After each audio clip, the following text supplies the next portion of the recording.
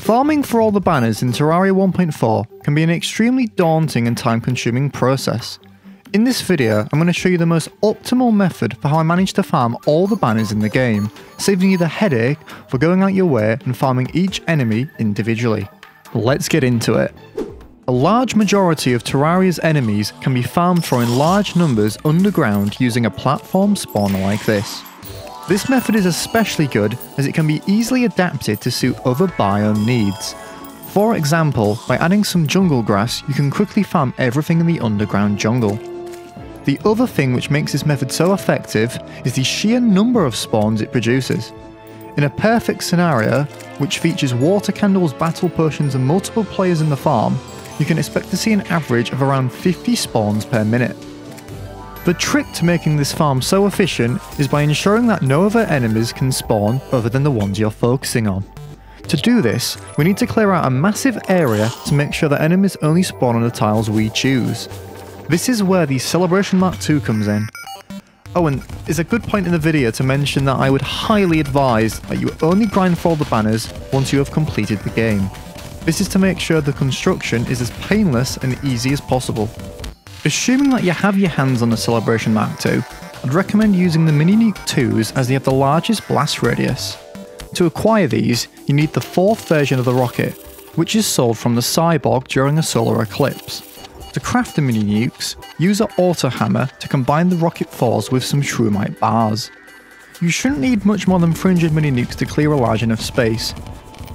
With the area cleared, it's time to start working on the platform.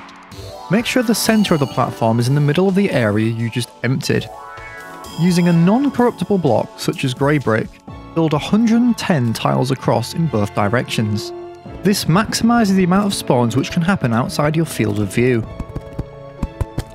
Next, at each far side of the platform, there is a 46 tile pillar. This stops enemies falling off and prevents flying enemies to hover under the platform. Do the same to the bottom.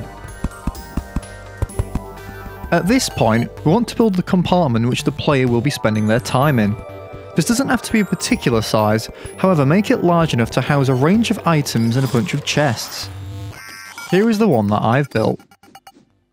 Now this next step is a big one, but is completely optional and won't make or break the efficiency of the farm.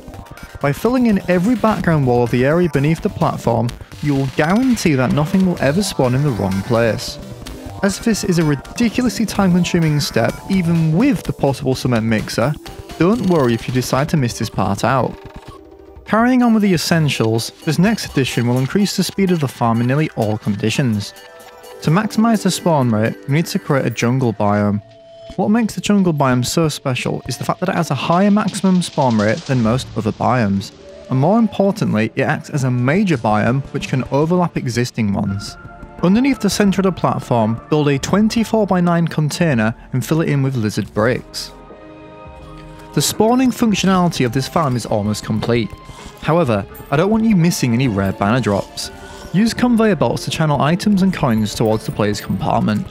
This picks up banners you earn with a full inventory. We're almost there. There's only one more optimisation which will significantly improve the performance of the farm. It's getting rid of that pesky skeleton merchant. Him being in the area will limit spawns drastically, slowing your farm down to a halt. A quick and easy way to kill him is by using actuated blocks. This can be wired up any way you like, as long as both the conveyor and platform actuate at the same time and can be reached from the centre container. If you would like to see a video which explains other useful contraptions using actuators, let me know down below. With this, essentially the farm is finished. A few things worth mentioning before you start the grind is that there is a handful of enemies which have a unique spawn criteria and will not be farmable using this contraption, such as event and invasion enemies. Nevertheless, pretty much any biome related spawn can be quickly farmed for with this. This can be built in a dungeon to make short work of paladins, or conveniently have its stone swapped out for Crimstone or Ebonstone to get all the evil banners. Thanks for watching, I hope you found this video useful in your journey to collect all of the banners. If you enjoyed, why not leave a like and consider subscribing if you're new. Again, thanks for watching, and goodbye.